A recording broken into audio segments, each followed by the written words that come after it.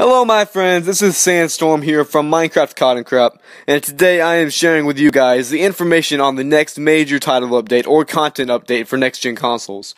As all of you more than likely know, PlayStation and Xbox Minecraft recently received a major update known as either Title Update 19 or Content Update 7, which we received withers, witches, horses, that sort of thing.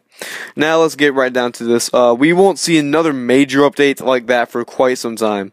But before I give you a time range, I will tell you what we can expect in this next major update. Now this is nothing concrete, as in Title Update 19 we saw 3 major PC updates in one, which was 1.4 through 1.6. Now I can nearly guarantee you we will at least see the equivalent to the PC's 1.8, which includes several new biomes. The Meso biome, which is like an Australian outback sort of thing. It has red sand, hardened clay, all that. And we already have hardened clay, and we don't have red sand yet, but we'll see that if we get that, and we can collect it in survival without having to put it in a furnace. We will get the Roof Forest, which is like a huge room above ground where monsters can spawn, and it's dark, and it's a forest, but it's completely roofed over with the leaves.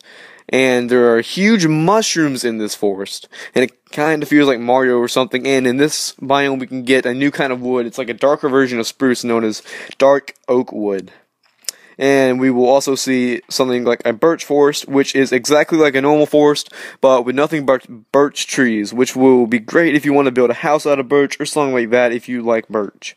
We will have the savanna, which is just like an African savanna, basically, like in Lion King, basically, which offers you a new type of wood known as acacia, something like that.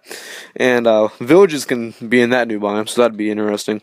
I know right now villagers can only be in grass biomes and deserts. Oh, and we're also going to get the snowless taiga, which is just like your standard normal taiga with, the tall spruce trees and all that, but, snowless. So, just like that, but imagine it like a naked taiga biome, basically. No snow. We will also see 3 new fish, the salmon, clownfish, and pufferfish. Which I think will be amusing. Plus, pufferfish give you water breathing potion, so you can make that for breathing underwater. And last but not least, one of my favorite things to be in this update, stained glass, which you can decorate glass, maybe in a church or something. You craft it from a normal glass with dye in a crafting table or something like that. It has to do with dye, and so don't quote me on that. I think you just crafted in a crafting table out of normal glass. You might put it in a furnace or something. I don't know. So, plenty of wonderful additions that will appear to be a great update. So, the time range, we will see this come out. Hate to say it, but it looks like it will take some time, actually.